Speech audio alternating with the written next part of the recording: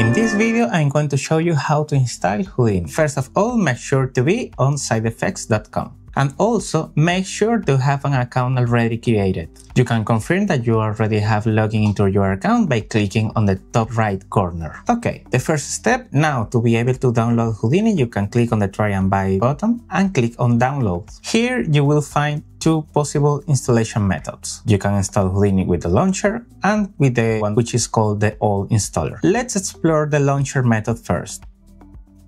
Once the launcher installer is already downloaded, you can double-click to install it. Make sure to follow the installation steps to have the proper installation from the launcher.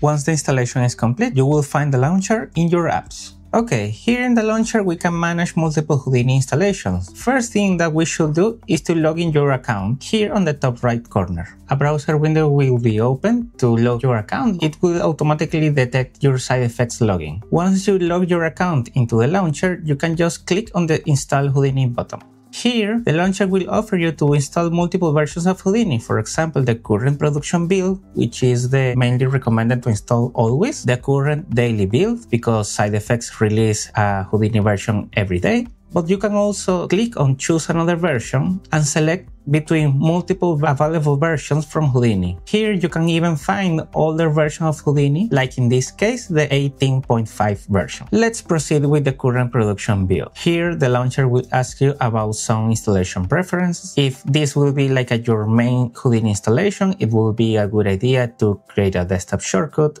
a start menu shortcut, and the file associations. Once you click on install, the launcher will immediately start to install the selected version. Once the installation is finished, you can start Houdini directly from here. If you doesn't have installed the Houdini license yet, you should check my next video to learn how to install a Houdini license.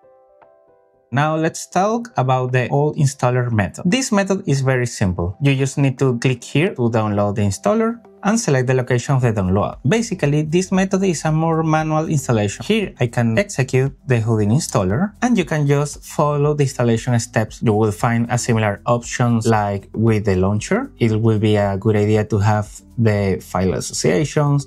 Also, Side Effect Labs is an extremely good toolkit developed by Side Effects, and just click on Next.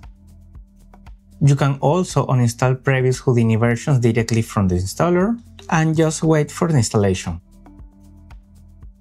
Once the installation is finished, you can just click on Finish and you can find Houdini in your apps. Check my next video if you want to learn how to install a Houdini license.